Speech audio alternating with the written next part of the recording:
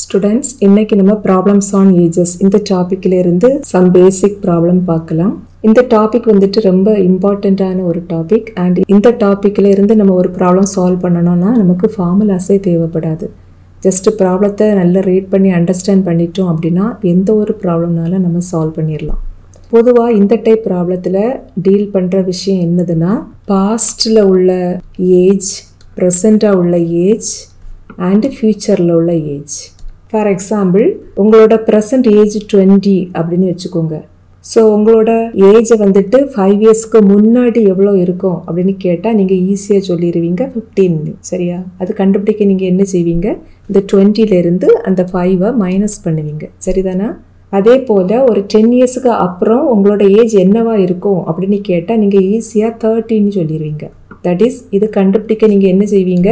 இந்த present age கூடால ஒரு 10-ஐ add பண்ணுவீங்க. சரியா? ஸோ ஃபியூச்சரில் உள்ள ஏஜ் கண்டுபிடிக்கிறதுக்கு நம்ம ப்ரெசன்ட் ஏஜ்லேருந்து ஆட் பண்ணணும். பாஸ்டில் உள்ள ஏஜை கண்டுபிடிக்கிறதுக்கு நம்ம ப்ரெசன்ட் ஏஜ்லேருந்து அந்த அமௌண்ட்டை மைனஸ் பண்ணணும். சரியா? இப்படி இந்த பாஸ்ட் அண்ட் ஃபியூச்சரில் உள்ள ஏஜ் எல்லாம் மென்ஷன் பண்ணுறதுக்கு சில கீவேர்ட்ஸ் கொஸ்டினில் இருக்கும். ஃபார் எக்ஸாம்பிள், பாஸ்டில் உள்ள ஏஜ் மென்ஷன் பண்ணுறதுக்கு அகோ அப்படின்னு கேட்கலாம், அல்லது பேக் அப்படின்னு மென்ஷன் பண்ணலாம், அல்லது பிஃபோர் இப்படியெல்லாம் இருந்ததுன்னா பாஸ்ட்னு அர்த்தம். அண்ட் ஃபியூச்சரில் உள்ள ஏஜை மென்ஷன் பண்ணுறதுக்கு உள்ள கீவேர்ட்ஸ் என்னதெல்லாம்னா ஆஃப்டர் அண்ட் ஹென்ஸ்.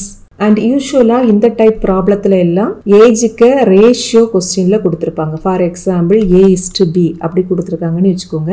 இந்த ரேஷியோவை நம்ம டிவிஷன்லேயும் எழுதிக்கலாம். தட் இஸ் இந்த A:Bயை நம்ம எப்படி எழுதிக்கலாம்னா A/B அப்படியும் எழுதிக்கலாம். சரியா?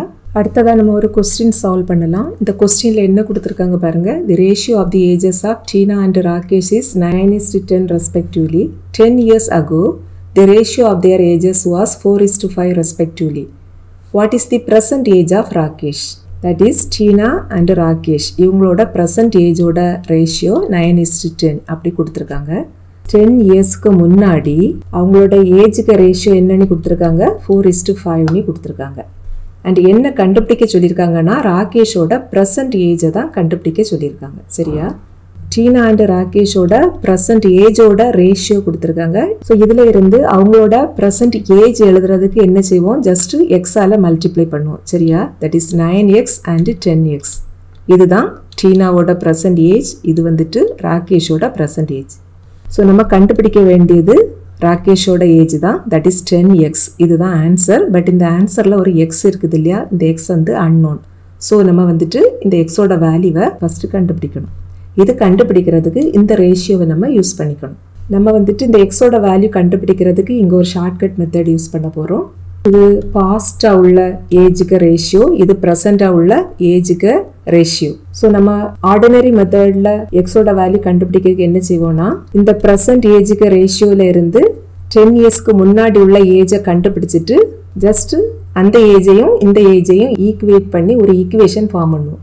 தட் இஸ் இதுதான் அவங்களோட ப்ரெசன்ட் ஏஜ். இதை ரேஷியோவாட்டு நம்ம எப்படி எழுதுவோம்? 9x:10x அப்படின்னு எழுதுவோம். இது வந்துட்டு ப்ரெசண்டாக உள்ள ஏஜுக்கு ரேஷியோ. ஸோ இதில் இருந்து 10 இயர்ஸ்க்கு முன்னாடி உள்ள ஏஜ் கண்டுபிடிக்கிறதுக்கு என்ன செய்வோம்? 10-ஐ மைனஸ் பண்ணுவோம். சரியா? That is 9x - 10 = 10x - 10. இப்போ இதுவும் 10 இயர்ஸ் பேக்கில் உள்ள ஏஜுக்கு ரேஷியோ தான் அண்ட் இதுவும் 10 இயர்ஸ் பேக்கில் உள்ள ஏஜுக்கு ரேஷியோ தான். ஸோ இந்த ரெண்டையும் ஈக்குவேட் பண்ணுவோம். That is 9x - 10 = 10x - 10 is equal to இந்த 4:5. இப்போ இந்த ஈக்குவேஷனை சால்வ் பண்ணி எக்ஸோட வேல்யூவை கண்டுபிடிப்போம். பட் இப்படியெல்லாம் செய்கிறப்ப கொஞ்சம் டைம் ஆகும். ஸோ இந்த ப்ராப்ளத்தை நம்ம ஷார்ட்கட் மெத்தடில் சால்வ் பண்ண போகிறோம். இந்த மெத்தட் நம்ம யூஸ் பண்ணணும்னா கண்டிப்பாக இங்கே 2 ரேஷியோ கொடுத்துருக்கணும். ஒன்று வந்துட்டு ப்ரெசன்ட் ஏஜுக்கு ரேஷியோவாக இருக்கணும், இன்னொன்று வந்துட்டு பாஸ்டில் உள்ள ரேஷியோ அல்லது ஃபியூச்சரில் உள்ள ரேஷியோ. எப்படி இருந்தாலும் சேம் ப்ரொசீஜர் தான். சரியா? ஸோ இங்கே எக்ஸ் கண்டுபிடிக்கிறதுக்கு நம்ம என்ன செய்யணும்னா ஃபர்ஸ்ட் அந்த 2 ரேஷியோவும் எழுதிக்கலாம். தட் இஸ் ப்ரெசன்ட் ஏஜுக்கு ரேஷியோ வந்துட்டு 9:10ன்னு கொடுத்துருக்காங்க. அண்ட் 10 இயர்ஸ்க்கு முன்னாடி உள்ள அந்த ஏஜுக்கு ரேஷியோ 4:5ன்னு கொடுத்துருக்காங்க. அடுத்தது நம்ம என்ன செய்யணும்னா இந்த 2 ரேஷியோக்கு டிஃபரன்ஸை கண்டுபிடிக்கணும். தட் இஸ் இந்த 9 and 4 இந்த 2 நம்பருக்கும் இடையில உள்ள டிஃபரன்ஸ் வந்துட்டு 5. தென் இஸ் டு 10 and 5 இந்த ரெண்டு நம்பருக்கு இடையில உள்ள டிஃபரன்ஸ் அதுவும் 5 தான். சரியா? இங்க நமக்கு ரெண்டு நம்பருமே சேமா வந்திருக்குது. அண்ட் அடுத்தது நம்ம என்ன கண்டுபிடிக்கணும்னா இந்த ரெண்டு ரேஷியோக்கு இடையில உள்ள ஏஜ் டிஃபரன்ஸ் அதை எழுதணும். ஃபர்ஸ்ட்டாக இருக்கிறது வந்து ப்ரெசண்ட்டாக உள்ள ஏஜுக்கு ரேஷியோ, செகண்டாக இருக்கிறது வந்துட்டு 10 இயர்ஸ்க்கு முன்னாடி உள்ள ஏஜுக்கு ரேஷியோ. ஸோ இந்த ரெண்டுக்கும் இடையில உள்ள ஏஜ் டிஃப்ரென்ஸ் வந்துட்டு இங்கே 10 தான். சரியா? இப்போ நம்ம இந்த 10 and 5 இந்த ரெண்டையும் வச்சுட்டு ஒரு ஈக்குவேஷன் ஃபார்ம் பண்ணலாம். அந்த ஈக்குவேஷன் எப்படி ஃபார்ம் பண்ணணும்னா இந்த நம்பர் இருக்குது பார்த்தீங்களா 5, அந்த நம்பர் எழுதிக்கிட்டு எக்ஸ் போட்டுட்டு ஈக்குவல் டு இந்த 10 எழுதணும். சரியா? இதில் இருந்து எக்ஸுக்கு வேல்யூவை கண்டுபிடிச்சிடலாம். So X equal to 10 divided by 5 that is equal to 2. Okay, so எக்ஸுக்கு வேல்யூ 2ன்னு கிடச்சிருக்குது. நமக்கு இங்கே கொஸ்டினில் ராகேஷோட ப்ரெசன்ட் ஏஜை தான் கண்டுபிடிக்க போகிறோம். அண்ட் ஆல்ரெடி நம்ம பார்த்தோம் ராகேஷோட ப்ரெசன்ட் ஏஜ் வந்துட்டு 10x. இதில் எக்ஸ் இருக்கிற பிளேஸில் 2 அப்படின்னு சப்ஸ்டியூட் பண்ணுனா ராகேஷோட ப்ரெசன்ட் ஏஜ் என்ன கிடைக்கும்? 10 into 2 தட் இஸ் 20ன்னு கிடைக்கும். ஸோ இதுதான் ராகேஷோட ப்ரெசன்ட் ஏஜ். அடுத்ததாக இன்னொரு ப்ராப்ளம் பார்க்கலாம். இந்த ப்ராப்ளத்தில் பாருங்கள் என்ன கொடுத்துருக்காங்க. The ages of Nishi and Vinnee are in the ratio 6:5 respectively. After 9 years, the ratio of their ages will be 9:8. What is the difference in their ages now?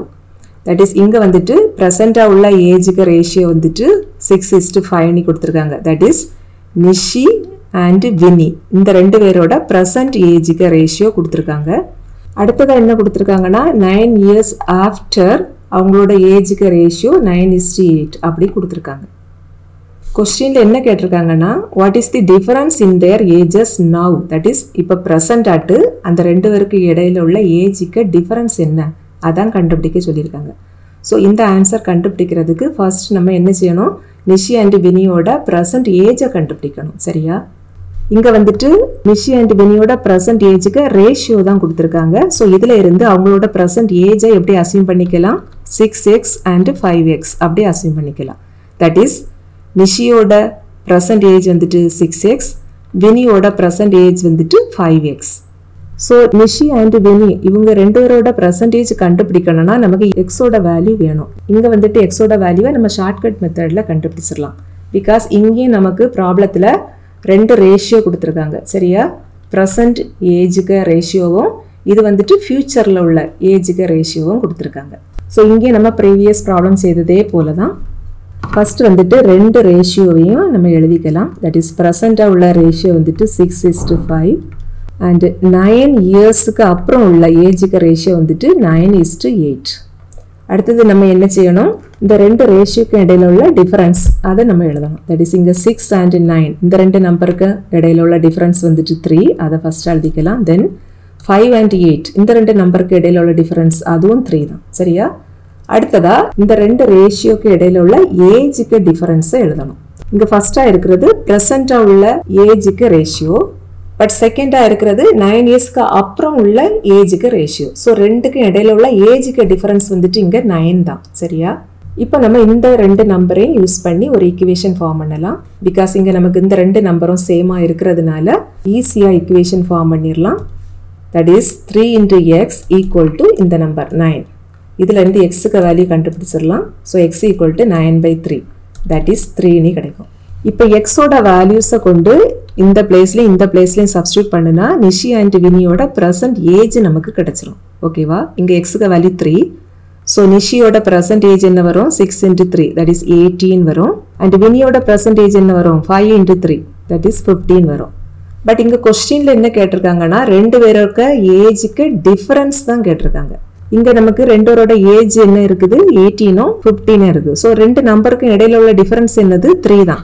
So இந்த ப்ராப்ளத்தோட answer வந்துட்டு 3. Okay, இப்போ அடுத்த problem பார்க்கலாம். Next ப்ராப்ளத்தில் என்ன கொடுத்துருக்காங்க பாருங்க. தி ratio of the present ages of mother and her daughter is 7:1. 4 years ago, the ratio of their ages was 19:1. What will be the mother's age 4 years from now? That is, இந்த கொஸ்டினில் நமக்கு என்ன கொடுத்துருக்காங்கன்னா mother and daughter இவங்களோட present age ratio வந்துட்டு 7:1 அப்படி கொடுத்துருக்காங்க. அடுத்து என்ன கொடுத்துருக்காங்கன்னா 4 years ago அவங்களோட ஏஜுக்கு ரேஷியோ 19:1 அப்படி கொடுத்துருக்காங்க.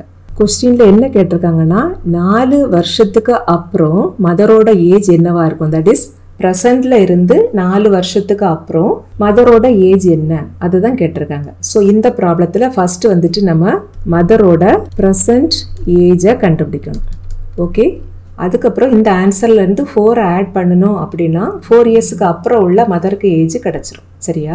இங்கே வந்துட்டு மதர் அண்டு டாட்டரோட ப்ரெசன்ட் ஏஜோட ரேஷியோ வந்துட்டு 7:1 கொடுத்துருக்காங்க. ஸோ இதில் இருந்து அவங்களோட ப்ரெசன்ட் ஏஜை நம்ம எப்படி அஸ்யூம் பண்ணிக்கலாம்? 7x and 1 x.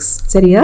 That is மதரோட present age வந்துட்டு 7x தான். பட் இந்த எக்ஸோட வேல்யூ நமக்கு தெரியாது இல்லையா? ஸோ இதை நம்ம ஃபஸ்ட்டு கண்டுபிடிக்க போகிறோம். அண்ட் இந்த எக்ஸோட வேல்யூ கண்டுபிடிக்கிறதுக்கு இந்த ரேஷியோவை யூஸ் பண்ணிக்கணும். இந்த ப்ராப்ளத்திலே நமக்கு ப்ரெசண்டாக உள்ள ஏஜ் அண்டு பாஸ்டில் உள்ள ஏஜ் 2 ஏஜ் கொடுத்துருக்காங்க. இதை யூஸ் பண்ணி தான் நம்ம எக்ஸோட வேல்யூவை கண்டுபிடிக்க போகிறோம். அதனால இங்கேயும் நம்ம ஷார்ட்கட் மெத்தட் யூஸ் பண்ணிக்கலாம். அதுக்கு ஃபர்ஸ்ட் வந்துட்டு இந்த 2 ரேஷியோவையும் எழுதிக்கலாம். தட் இஸ் இங்கே வந்துட்டு ப்ரெசண்டாக உள்ள ஏஜுக்கு ரேஷியோ 7:1 அண்டு 4 இயர்ஸ்க்கு முன்னாடி உள்ள ஏஜுக்கு ரேஷியோ 19:1. அடுத்தது நம்ம எப்போதும் செய்கிறது போல் 2க்கும் உள்ள டிஃப்ரென்ஸ் கண்டுபிடிக்கலாம். இங்கே 7 and 19 2 நம்பருக்கும் இடையில உள்ள டிஃப்ரென்ஸ் வந்துட்டு 12 அண்ட் 1 and 1 இந்த 2 நம்பருக்கு இடையில உள்ள டிஃப்ரென்ஸ் வந்துட்டு 0. இந்த ப்ராப்ளத்தில் நமக்கு இந்த 2 நம்பரும் டிஃப்ரெண்ட்டாக வந்துட்டு இந்த 2 சேமாக வந்தது அப்படின்னா ப்ரீவியஸ் ப்ராப்ளத்தில் செய்ததே போல் நம்ம ஈக்குவேஷன் ஃபார்ம் பண்ணிடலாம். இப்படி டிஃப்ரெண்ட்டாக வந்தது அப்படின்னா நம்ம ஃபஸ்ட்டு என்ன செய்யணும்னா இந்த 2 நம்பரும் சேமாக வர்றது போல் இந்த 2 ரேஷியோவையும் ரீஅரேஞ்ச் பண்ணணும். சரியா? அதுக்கு என்ன செய்யணும்னா ஃபஸ்ட்டு வந்துட்டு இந்த ஃபஸ்ட்டு ரேஷியோவில் உள்ள 7 and 1 இந்த 2 நம்பருக்கும் இடையில உள்ள டிஃப்ரென்ஸாக பார்க்கணும். இங்கே டிஃப்ரென்ஸ் வந்துட்டு 6. அடுத்தது செகண்ட் ரேஷியோவில் உள்ள இந்த 19 and 1 இந்த 2 நம்பருக்கும் இடையில உள்ள டிஃப்ரென்ஸை பாருங்கள் 18 கிடைக்கும். சரியா? நெக்ஸ்ட் என்ன செய்யணும்னா இந்த 18 கொண்டு இந்த ரேஷியோவை ப்ராடக்ட் பண்ணணும் அண்ட் இந்த 6 கொண்டு இந்த செகண்ட் ரேஷியோவை ப்ராடக்ட் பண்ணி புதுசாக நம்ம இந்த ரேஷியோவை எழுதிக்கணும். இப்போ நமக்கு ப்ரெசண்டாக உள்ள ஏஜுக்கு ரேஷியோ என்ன கிடைக்கும்னா 7 into 18 that is 126 then is to 1 into 18னா 18. அடுத்தது 4 இயர்ஸ்க்கு முன்னாடி உள்ள ஏஜுக்கு ரேஷியோ நமக்கு என்ன வரும்? 19 into 6 that is 114 is to then 6 into 1 6. இப்போ இதுதான் நமக்கு புதுசாக உள்ள ப்ரெசண்ட் அண்ட் 4 இயர்ஸ்க்கு முன்னாடி உள்ள ரேஷியோ. ஓகேவா? இப்போ நம்ம இந்த ரேஷியோ கண்டுபிடிச்சதுக்கு அப்புறம் ப்ரீவியஸாக உள்ள இந்த ரேஷியோவை நம்ம மறந்துடணும். இதை நம்ம மறுபடியும் யூஸ் பண்ணவே கூடாது. சரியா? அடுத்தது எப்போதும் போல தான் என்ன செய்யணும்? இந்த 2 ரேஷியோக்கு இடையில உள்ள டிஃப்ரென்ஸ் பார்க்கலாம். தட் இஸ் இந்த 126 114 இந்த 2 நம்பருக்கும் இடையில உள்ள டிஃப்ரென்ஸ் வந்துட்டு 12 கிடைக்கும். தென் இஸ் டு 18 and 6 இந்த 2 நம்பருக்கும் இடையில உள்ள டிஃப்ரென்ஸும் 12 தான். சரியா? தட் இஸ் நம்ம இப்படி ரீஅரேஞ்ச் பண்ணணும்னா கண்டிப்பாக இந்த 2 நம்பரை வந்துட்டு சேமாக தான் வரும். சரியா? அடுத்தது நம்ம என்ன கண்டுபிடிக்கணும்? இந்த 2 ரேஷியோக்கும் இடையில உள்ள ஏஜ் டிஃபரன்ஸை பார்க்கணும். இது வந்துட்டு ப்ரெசண்டாக உள்ள ஏஜுக்கு ரேஷியோ, இது வந்துட்டு 4 இயர்ஸ்க்கு முன்னாடி உள்ள ஏஜுக்கு ரேஷியோ. ஸோ இங்கே நமக்கு 4 இயர்ஸ் கேப் இருக்குது. சரியா? ஸோ இங்கே ஏஜ் டிஃபரன்ஸ் வந்துட்டு 4. இப்போ நம்ம ஒரு ஈக்குவேஷன் ஃபார்ம் பண்ணிடலாம். தட் இஸ் இந்த number 12 into x equal to இந்த நம்பர் 4. ஸோ இதிலேருந்து நம்ம X கண்டுபிடிச்சிடலாமா? That is X value equal to 4 divided by 12 கிடைக்கும். That is 1/3. ஸோ எக்ஸோட வேல்யூ இங்கே 1/3. பட் இந்த ப்ராப்ளத்தில் மதரோட ப்ரெசன்ட் ஏஜை தான் ஃபஸ்ட்டாக கண்டுபிடிக்க போகிறோம். இது கண்டுபிடிக்கிறதுக்கு நம்ம பழைய அந்த ப்ரெசன்டேஜுக்கு ரேஷியோ எடுக்கக்கூடாது. நம்ம புதுசாக கண்டுபிடிச்சிருக்கிறோம் இல்லையா ப்ரெசன்டேஜோட ரேஷியோ, இதை தான் யூஸ் பண்ணிக்கணும். That is mother and daughter இவங்களோட ப்ரெசன்ட் ரேஷியோ வந்துட்டு 126:18. இது வந்துட்டு ஏஜோட ரேஷியோ. இதில் இருந்து ப்ரெசன்ட் ஏஜ் எழுத நம்ம என்ன செய்வோம்? ஜஸ்ட் ஒரு எக்ஸால ப்ராடக்ட் பண்ணுவீங்க. சரியா? ஸோ மதரோட ப்ரெசன்ட் ஏஜை நம்ம எப்படி எழுதிக்கலாம்? 126 into x அப்படின்னு எழுதிக்கலாம். சரியா? பட் ஆல்ரெடி நம்ம எக்ஸோட வேல்யூ 1/3 கண்டுபிடிச்சிருக்கிறோம் இல்லையா? அதை இங்கே கொண்டு சப்ஸ்டியூட் பண்ணிடலாம். ஸோ 126 into 1/3 அப்படி கிடைக்கும். 3யும் 126ஐயும் கட் பண்ணணும்னா நமக்கு ஆன்சர் வந்துட்டு 42 கிடைக்கும். ஸோ மதரோட ப்ரெசன்டேஜ் வந்துட்டு 42. பட் இங்கே கொஸ்டினில் என்ன கேட்டிருக்காங்கன்னா 4 இயர்ஸுக்கு அப்புறம் மதரோட ஏஜ் அதை தான் கேட்டிருக்காங்க. ஸோ இந்த 42 கூடால ஒரு 4 ஆட் பண்ணணும். ஸோ 4 இயர்ஸ்க்கு அப்புறம் உள்ள மதரோட ஏஜ் என்னவாக இருக்கும்? 46 இருக்கும். ஓகேவா? ஸோ இதுதான் ஆன்சர். அடுத்தது இங்கே 3 ப்ராப்ளம்ஸ் இருக்குது பாருங்கள். இதை நீங்கள் ஜஸ்ட்டு ட்ரை பண்ணி பாருங்கள். எப்போதுமே காம்படிட்டிவ் எக்ஸாம்ஸ் இதுக்கெல்லாம் நீங்கள் எவ்வளவு ப்ராப்ளம் சால்வ் பண்ணி ப்ராக்டிஸ் பண்ணுறீங்களோ அவ்வளோவுக்கு உங்களுக்கு யூஸ்ஃபுல்லாக இருக்கும். தட் இஸ் அப்போ தான் நமக்கு ஃபாஸ்ட் வரும். மோஸ்ட்லி எக்ஸாமுக்கு கொஸ்டின் வந்துட்டு ரொம்ப ஈஸியாக தான் உங்களுக்கு இருக்கும். பட் உங்களால் அந்த டைமுக்குள்ளே முடிக்க முடியாமல் தான் இருக்கும். அதுக்கு ரீசன் வந்துட்டு உங்களோட ப்ராக்டிஸ் கம்மியாக இருக்கிறதுனால தான். ஸோ முடிஞ்ச அளவு உங்களுக்கு டைம் கிடைக்கிறப்பெல்லாம் நிறைய ப்ராப்ளம் சால்வ் பண்ணி பாருங்கள். சரியா?